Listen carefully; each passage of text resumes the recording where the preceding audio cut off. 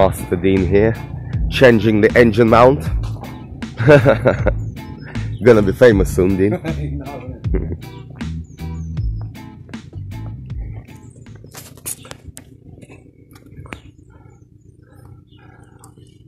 There's the fucked engine mount. You can see it's ripped off the place, so we're gonna slot a new one in.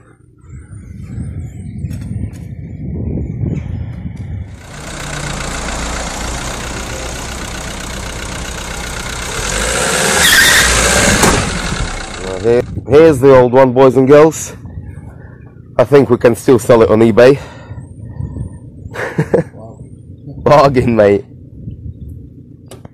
Dude, some weird shit is going down. Basically, we've changed the engine mount.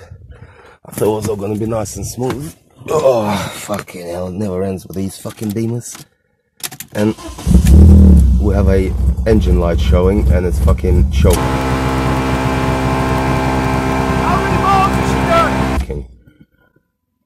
So before panicking too much, I've noticed that first of all, when we move the engine, this air intake pipe split, so I've bodged that up, no air is coming through that. But then I've noticed that we have this hanging off, which is not ideal. Basically it's quite common with BMWs, this plastic gets old and brittly, and when you start moving shit it snaps. So we're gonna show you how to bodge it up very quickly.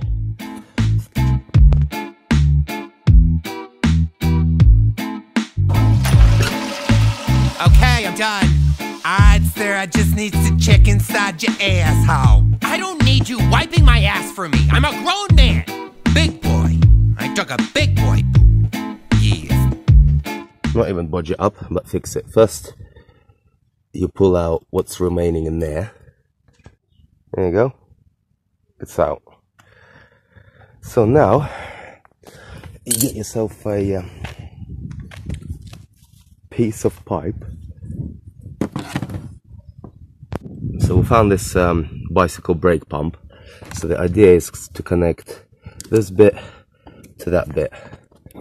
Now, it's not going in because there's still some of that plastic in there. So get yourself a screwdriver and just drill through like a path for yourself.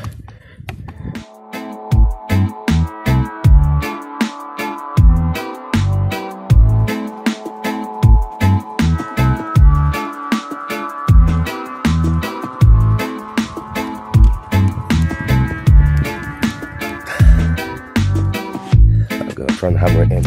Okay, here's how I bodged it up. So I've straightened out that bike brake tube, hammered it in there in this bit because it wasn't quite going in there, and the other bit actually slotted in perfectly in the pipe.